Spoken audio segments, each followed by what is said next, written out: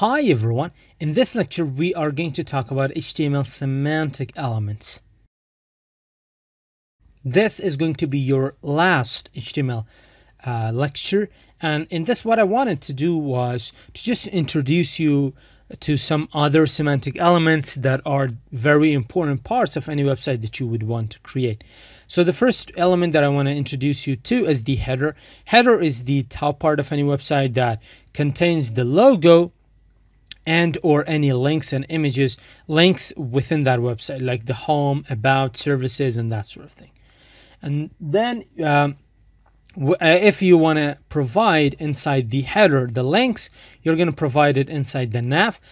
This is basically navigation, like you're navigating through that website. So you can see all of these are semantic elements. Within the nav, I'm going to provide an anchor tags because they are links. They have to be within the context of an anchor tag or an anchor element. So I'm going to say a hash. Whenever you pass an href as hash, it is going to redirect to the same page, so it is not going to go anywhere. I'm going to say home. Let's copy it down below. I'm going to say about, copy it down below, services, like typical links you might see, and contact. So this is going to be the header part, and then we are going to move on to the main body of our website. So the main itself is going to be an element. Now, every website is containing of multiple sections.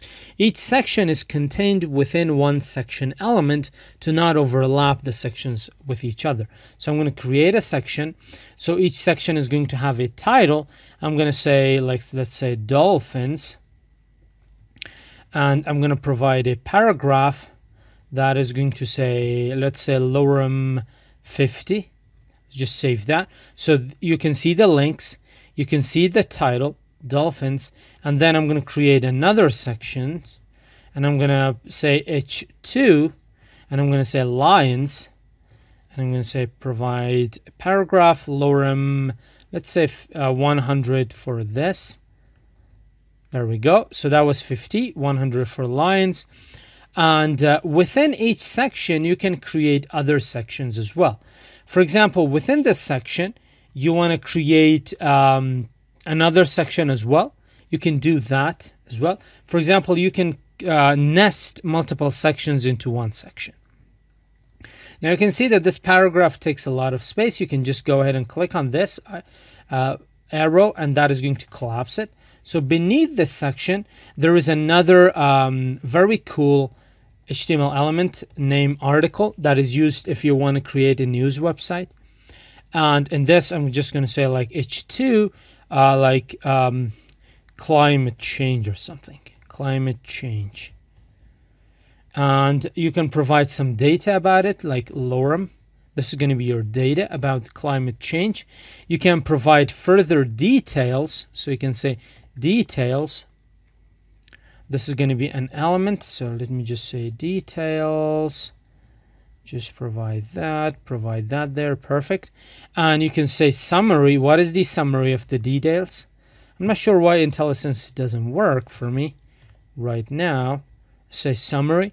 So summary is going to say read more. If you save it, you're going to get this kind of a button.